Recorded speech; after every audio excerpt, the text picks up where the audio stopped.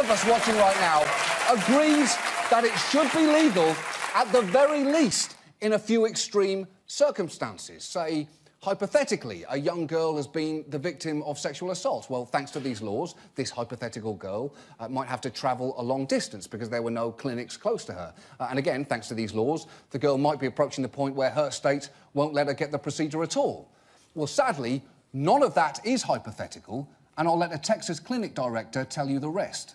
In order to see her, I need to put her to sleep. And in order to do that, I need a nurse anesthetist. And because of this crazy law, it is impossible to find people to work for us. She's 13 years old, and she is a victim of rape, and she drove 4 hours from McAllen to San Antonio, and we had to turn her away.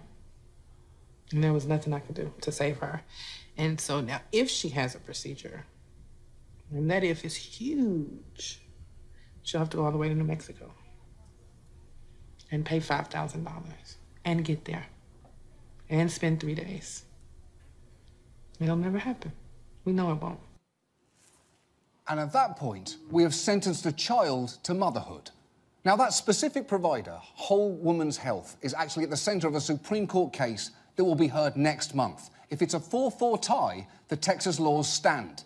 So the best hope is that Justice Kennedy, seen here in dog form, straightening his tie, will see Texas's regulation as an undue burden. This whole situation is basically in his paws now.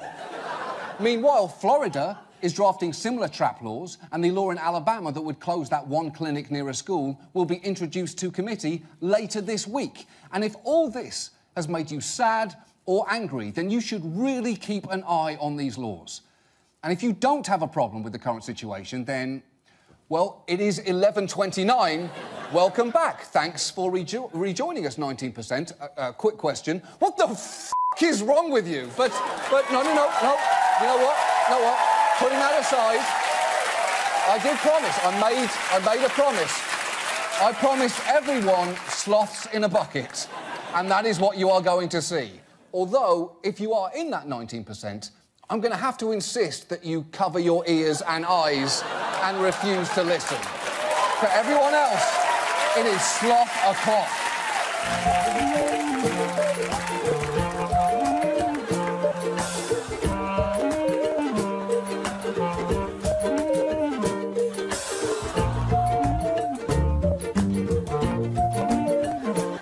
You are very welcome. Now, look, I know this story has not been the ideal way for anyone to go to sleep on a Sunday night, but we thought that this was something you should really know about.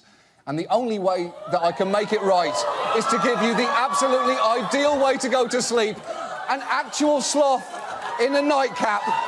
Here she is. Thank you so much for watching the show. Good night. There you go. Good girl.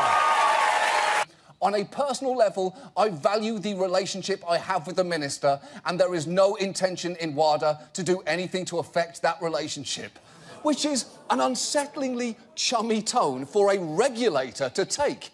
If Tom Colicchio promised to judge Top Chef fairly, but then said to one contestant, "I value my relationship with you and will do nothing to affect it," the other contestants would rightly think, "This is clearly pointless. Here's a hot pocket. Go f*** yourself." And at this point, I'm supposed to tell you that Russian officials and the former head of Araf have